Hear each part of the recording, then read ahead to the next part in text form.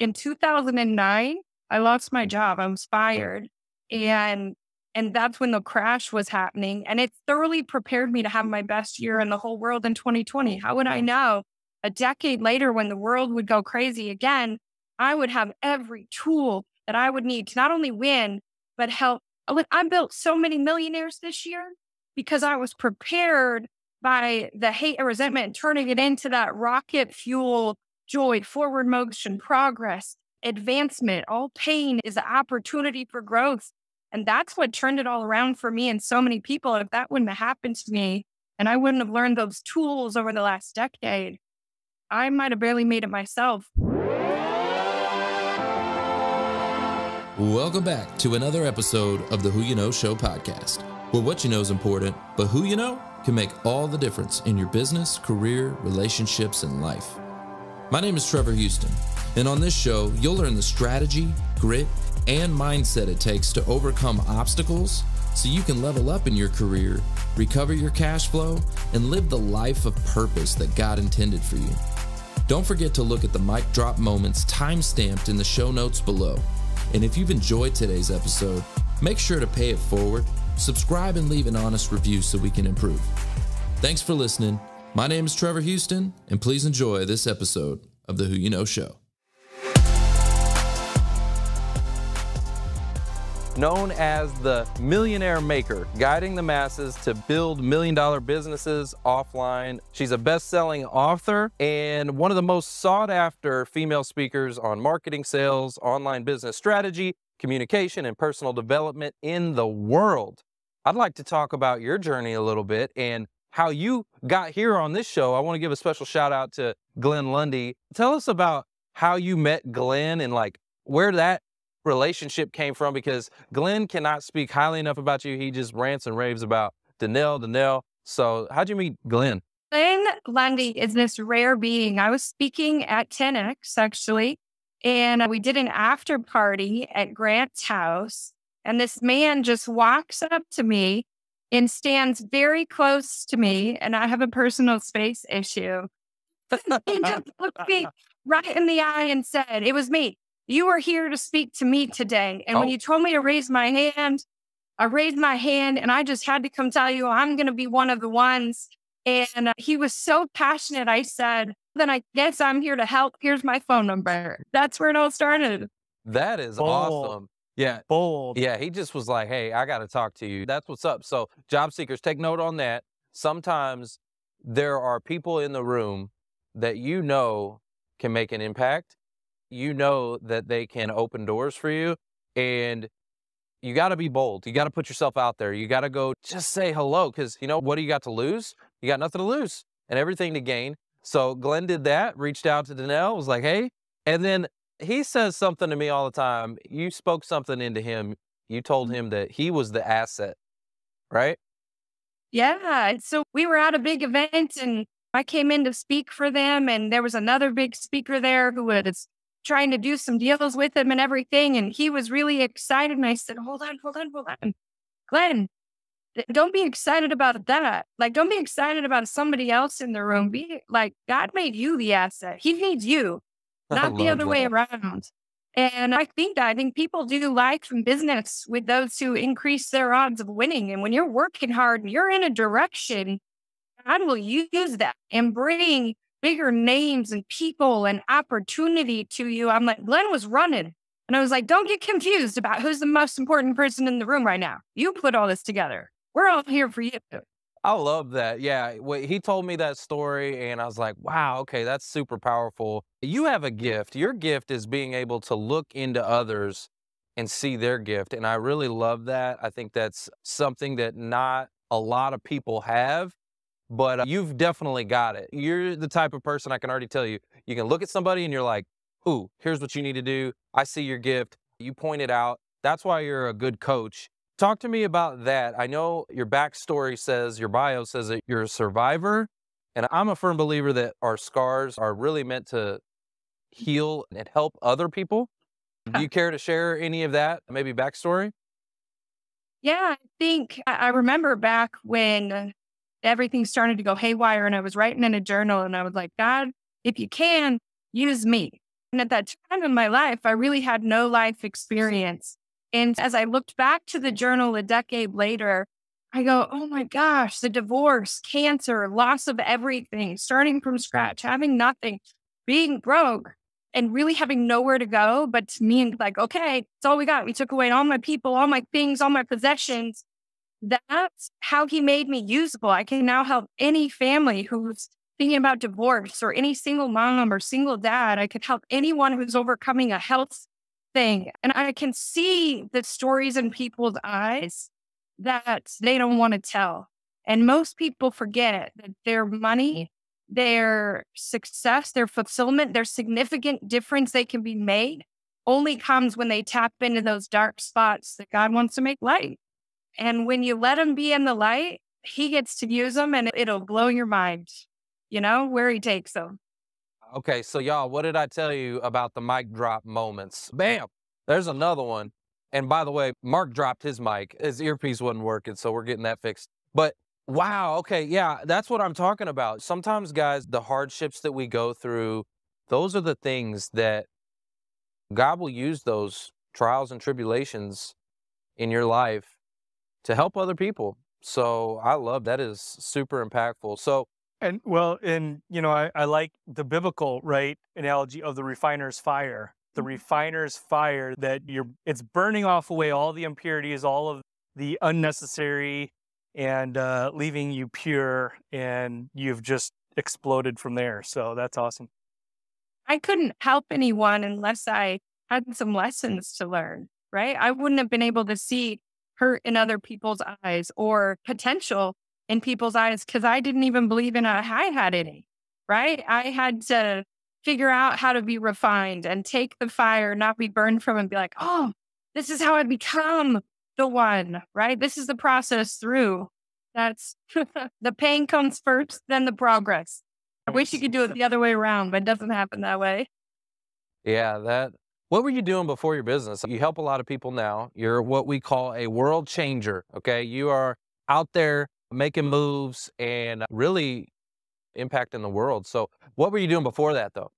I was a teacher and a youth pastor. And when you're a youth pastor and you get divorced, there's not really a place for you. But it was an exact transition that was necessary. That was the greatest gift I could have been given is, hey, I'm going to take away every plan you had for your life and show you what the real one is. Right.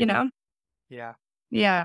Yeah. What about some struggles along the way, right? Because now you've got a lot of success. You're doing a lot of really great things. Was it always that way? Or was there a lot of roadblocks in the way? And maybe what are some of those obstacles that you've had to overcome to get to where you're at today? No, it was super easy. I'm just kidding. No, I tell people I'm a professional hurdler, right? It's, I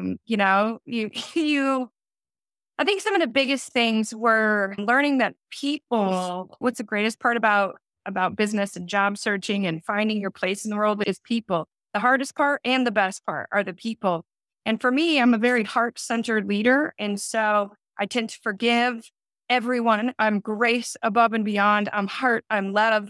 And people are the equivalent of their experiences. So one of the hardest parts for me was being hurt by those I loved in it. Some of them didn't like when I was successful. Some of them liked me only when I was successful. Some of them wanted to know me just for what I could gain for them. And some of them wanted a piece of what I had.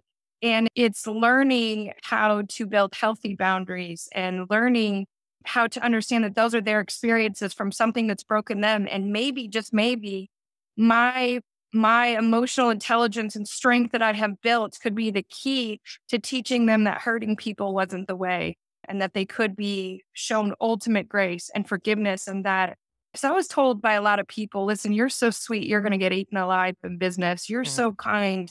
Like, just watch yourself. And I'm like, no, that was my secret weapon, that I could be graceful always and go, that's where they're at right now.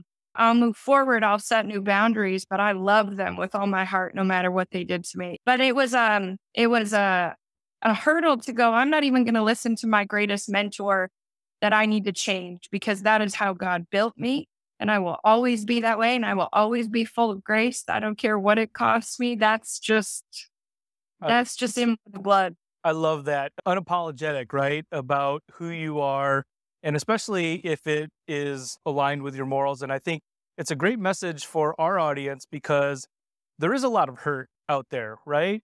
Some people, it may be like, I've been betrayed by my Yeah. company, by the people that I cared about. I was loyal to my company, and there's a lot of bitterness, and there can be, right, a lot of bitterness in the Yeah. hurt, and it just shows the strength of where you're coming from to be able to turn that into, one of our other guests says, turn it into rocket fuel, right? And so Yeah, C-Rock. You know C-Rock, yeah, C-Rock? you know I C-Rock? bet you know C-Rock. Yeah, see, I do. I just knew she Take knew the pain, C-Rock. turn it into rocket fuel. Yep. I think that's my exact story. I think I was so angry.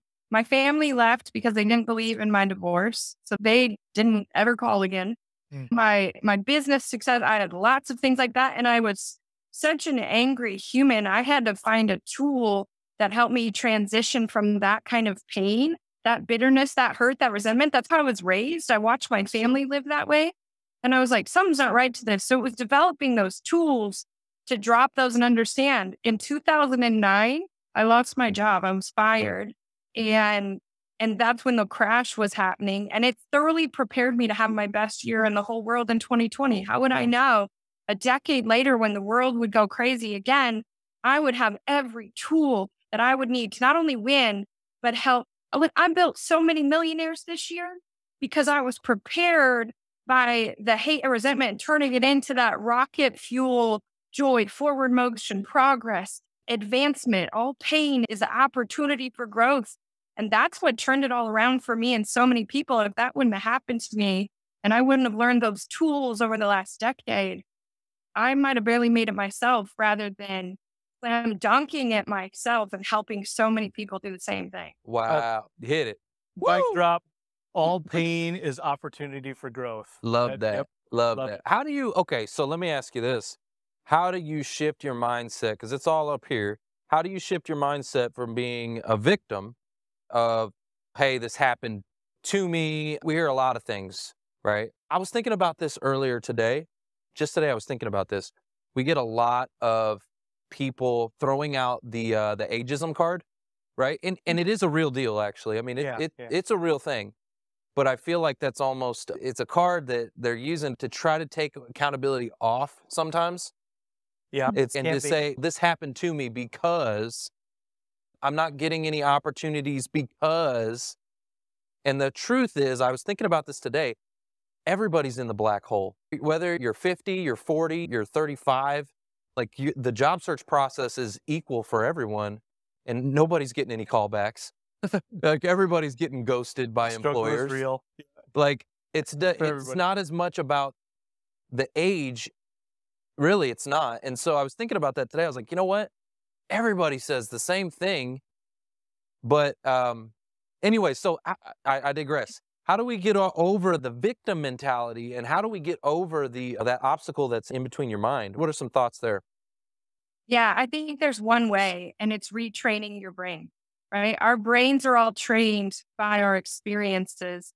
And for me, my experiences left me angry, resentful, frustrated, blaming other people, just like you said. Oh, it must be his fault, her fault, this happened. And the truth of that, my grandpa always used to tell me, is like, when the world knocks you around a little bit, you had something to do with it. And he Mm. was right. And gratitude is the way to retrain your brain where it will do things that you can't explain. They are superpowers from heaven, in my opinion. And so I started training myself when I found out I had cancer. Like, I'd just gotten through the divorce. I gotten smoked in the divorce. It was just a hard situation. I kept coming back. I kept having that situation. Found out I had cancer and was just like, where most people would be like, poor me. Things happen in threes. They're terrible. I hear it all the time.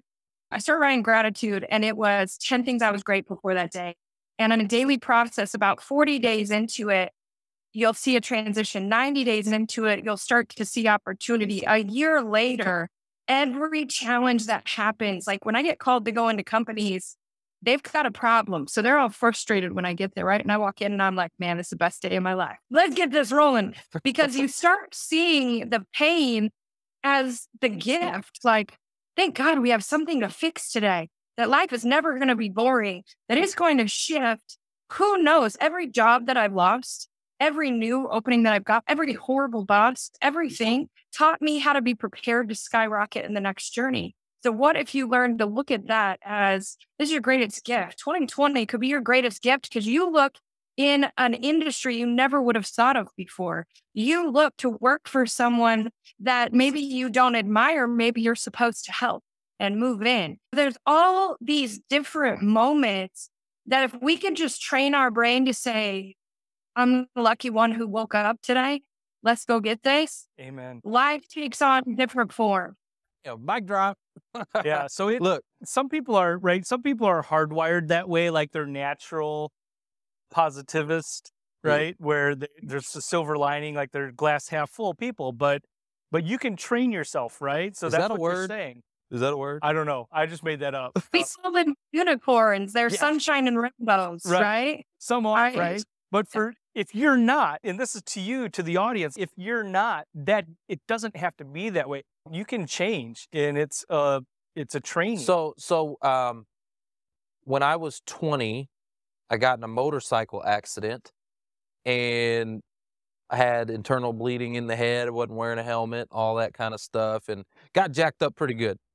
And I remember, like, after that motorcycle accident, coming out, the happiest I'd ever been, and just being on cloud nine and just appreciating every breath. Like, just, wow, thank you, God. Oh my gosh, I should not be here. And just literally just being so thankful and so grateful. And I remember asking God, don't take this away from me.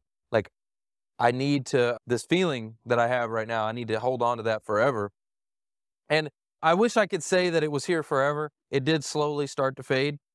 But it goes back to what Danelle was saying, was about gratitude, like practicing the gratitude, writing Attitude it of down. gratitude. Because otherwise, like, it's on my own fault that it faded. It's my fault that it faded, right? Because I wasn't practicing gratitude as much as I was right when I got off that motorcycle accident. Like, I was super grateful. Yeah. Oh, yeah. He was high on life. I was high on life for real. But that's where I tell people, I'm like, listen, the greatest thing in the world is when pain returns because it keeps you fresh on needing gratitude and needing to focus your brain in the right way. I always tell people, I'm like, just hurry up. Like, just hurry up through the pain because I'll tell you, it's teaching you the next thing you're going to need. And I think that's, why I love it. I think that's why my story inspires people because I just don't quit with progress. That's where I find out what I'm made of every single day. Love it. I think Will Smith talks about it all the time. Learn through your failures and stuff like that. Yeah, I absolutely love that. All right, so let's get back to it. What is your why? Okay, everybody practices their why. They connect to it. What is your why? I think it's grown over time, right? In the beginning, I have 3 little kids. I have twins that are 12 and a 14-year-old now. They were 2, 2, and 3 when life got crazy. But, in the beginning, it was for them. If I wouldn't have had them, it probably would have been touch and go there for a little while. There were some really hard times and they had to eat. And it made me do things with zero fear because I had to figure it out. But I think as it changed, I was even sitting here, I'm in Cabo and all my friends are out playing in the ocean. And I got a couple of messages yesterday that were like, are you going to go live on Friday? It's Christmas, but it's the only thing I'm looking forward to this season. I had all these heartfelt messages and I just started randomly calling people online who were in my inbox and just saying, hey, I appreciate you. Merry Christmas. You should feel joy today. It's a choice. Turn it around. And I started giving back. And I think I am so addicted to my impact that is the biggest why I could ever live. It's teaching my kids to live with making a difference. And I think we're an addictive society and I've struggled with all different kinds of things. But the moment I got addicted to my impact, everything changed for me. Oh, yes. I like that. Making an impact. Impact. So I like what you said about just picking up the phone and reaching out, because we teach a strategy in one of our summits that incorporates a video. And one of the things that I tell my audience all the time is like, hey, when you're starting to practice with this video stuff, because it's not going to come easy for most people, take that as an opportunity to reach out to your loved ones, reach out to the people that, you haven't talked to in a while, the people that maybe you should reach out and say, hey, I love you and I appreciate you and here's why, and send them a video and do that. and watch what happens. And so I'm curious, when you picked up that phone and you reached out and you called a couple of people, like, what's their reaction like? Yeah. They're like, well, most of them were a little shocked. They're like, hi, is it hello? But I said, hey, I just wanted to let you know, I got your message and it just struck me a minute. I took a minute from vacation because I'd rather make sure you're doing okay for Christmas. Love And I always keep my phone calls to 12 minutes or less. It's just a time thing. And on the little short ones that I have like that, it was probably 4 minutes for every person. I called 27 people yesterday just to, Oh, uh, snap.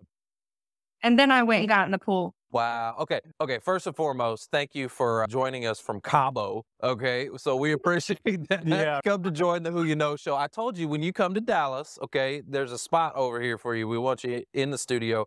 But thank you for joining us from Cabo and putting that pool aside for a second. Absolutely. Are That you is kidding? awesome. That's what life's about. When people need service, man, that's why I'm alive. Okay, and that's another thing I wanted to point out. Service, yeah. So on her form, because we when people come on the show, we have a form, and one of those questions in that form was, hey, is there anything we can help you promote? Like, will you, do you want us to help you promote a book or a course or anything like that? And she just said, her response was, I'm here to serve. I loved that because I'm asking her, hey, is there anything I can promote for you? I'm gonna drop the mic You on like that? on that response. Yeah. I'm like, I don't love know if that. I've ever got that because everybody's, oh yeah, here's my website, here's my book, here's my whatever. And she just said, I'm here to serve. Like, Powerful. That is so powerful. Yeah, I mean, Thank you, if we Kirsten. all got so good at our skills, people who loved what we did in the world would connect to us because of them. Serve with a mighty heart, and I'll tell you what, the blessings will be great. I get to meet people like you guys who are doing good in the world. love it, love it. What's your greatest accomplish so far? Because I know you're gonna smash that and go on to do even bigger things. But I want to know, what to you in your eyes, what's your biggest accomplishment so far? Being a great mom, Love that. raising three. Mhm. I know that's kind of a cheater one, but so working true. so hard, I could surround them with some of the greatest minds in the world. Those are the best teachers and experiences ever. But I truly would say that I've gotten myself to a point where I just get to choose who I help, and I choose to stay in the trenches with my clients rather than go off and do anything in the world. I love seeing families change. Love seeing them go on vacation. I love seeing them pay off debt. I love seeing them come together and just believe in what gifts they have. Like my life is like a gift, and I don't know how it could get much better, but really knowing the names of the people I change and seeing it change their families, that's probably my best accomplishment. Yeah. Love that What too. What's one of your goals moving forward? Do you, if you want to share, like, what's maybe one of your top, like, what's the next Yeah. summit? Yeah. If I were to talk huge summit, I've got my eyes there. I'm getting ready to I got invited to do one of the biggest documentaries about female entrepreneurs in the world. It's happening in a couple of weeks. And I'll tell you, I have my eyes set on how I could serve the world best. And I'd take Ellen's job or something like that in the Hey, future. there you go. That's what I'm talking. I'd like to take Ellen's job. Oh yes.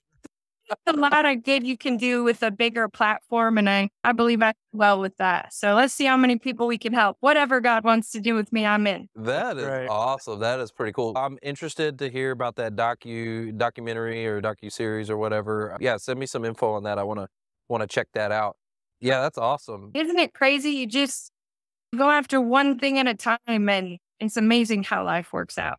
Yeah. So you said one of your greatest accomplishments is your kids and being able to put them in front of some of the greatest minds. You said like the greatest teachers. And who are some of those people? Like I know I have a laundry list over here. You work with some awesome folks, but Grant Cardone, E.T., all these folks. Anyway, but who in your mind really stands out as, whoa, this person changed my life, or I would, yeah, who would Yeah. that be? Grant and Elena Cardone have for sure changed my life and been so generous to me. Tim Grover, I will say probably one of the number one humans who has helped transform me other than grandpa family is Todd Stottlemyre, 3-time World Series champion baseball player. We ran together in business for a while and he mentored and we worked together. But he and his wife have just poured into my family, my kids. And if you ever want to train someone's mind, you put them with a professional athlete. And he for sure has made a big difference in our family. That is Fantastic. awesome. Yeah, he's awesome. Okay, let me see if I got any like speed fire questions for you while we still have a few minutes here. Actually, you know what? Forget this. Why don't we go to the audience? Let's see if the audience has a question for Danelle. I can send you the Zoom link from the comments and you could actually like come into the show. Wait a minute, you could be in here with us. That's cool. Let's see. Who do we got? Meg Rose asked if she can talk to Danelle. Oh, Meg Rose? Of course Meg Rose can. She's our hype lady. So hold on. Let me get the link. And Meg Rose, look for your DM real quick. I'm going to send it to you. Let's see if we can make this happen. I don't know. We'll see. We haven't done this before, but we're going to try. Meg Rose, you're here, and we got Danelle here, and you got maybe some questions or anything that you want to plug in with her? Absolutely. You are the first guest. One, thank you so much for joining our network and being a huge influence on so many people's lives. First and foremost, thank you. You were our first guest to make me cry. Like legit made me tear up. I'm like, oh my God, people, this is beautiful. Like you are just a genuine person. And thank you so much for your big heart and you sharing your story. Thank you. First and foremost, I am dying to know a little bit more about, we always say the struggles, but what did that look like for you? What made you get up in the morning? What made you be motivated to continue to help people? And what were your steps? What were your baby steps? Because I know there's no leaps and bounds right away, right? So what were your baby steps to just get yourself out of bed in the morning? What a great question. I'll tell you, I feel it. When you're asking it made me a little teary. So I want you to understand that there's one statement I say all the time because this was it. I remember going through radiation and like getting up off the floor and looking in the mirror and just being like, you're in danger of not recovering. Like you're not getting it. And at that time I was helping a group of people and I helped one person do something really amazing. And it was that one person that goes, man, I'm needed. Like when you move the success or the thing off of you and onto who needs you, you're no longer afraid of things. You no longer stop. You no longer wake up feeling bad. You wake up feeling needed. And this world needs every soul that's alive. And so I always tell people, I said, it wasn't about me. It was about who was going to lose if I didn't win. I had to go win so I could pull them out. And I think if you can help one person, you then know how valuable you are. And you'll never again be afraid or quit on yourself because there are things that matter more than you do. And if you know the faces of the people you'd help, if you just gave it all you had, you'd never quit again. You never even think about it. You'd never slow down. You'd never not want to get up, run it, right? Like people are like, are you always like this? And I'm like, yep, welcome to my world. Like, why would I not? Welcome to the ride, people. Yeah, like, getting on to ask this question, it's meant to be you. Right? You're the only one who fought for it. I saw it in the comments. I'm watching the comments come in. Man, you're probably going to do something pretty great in this world and they need you. Gratitude, growth, goals, and grace. Those are the 4 things that I live every single day by. 10 things I'm grateful for, 3 goals, reading 30 minutes to 1 hour every single day and taking a takeaway from it that you're going to apply immediately. And who do you need to offer great gifts? Sometimes it's just yourself. Wait, I got a mic here and now a mic over here. Wait, we got mics. Hold on. Actually, you know what? This is just one of those episodes. This is our golden mic episode. Okay, so Danelle, we have this thing we call golden mic episodes. Okay, those are our top episodes, and that's what you are. You are one of our top, you're a world changer. We appreciate you so much. You've been just dropping the mics all over the place. I love what you said. Hold on real quick. I'm going to go back to it. It was, who's going to lose if I don't win? What a perspective. Like, who will miss out if you don't overcome your obstacle? And whatever obstacle it is in front of you right now, so job seekers, who's going to miss out if you don't just tackle that thing and overcome? Thanks for listening to the Who You Know Show podcast.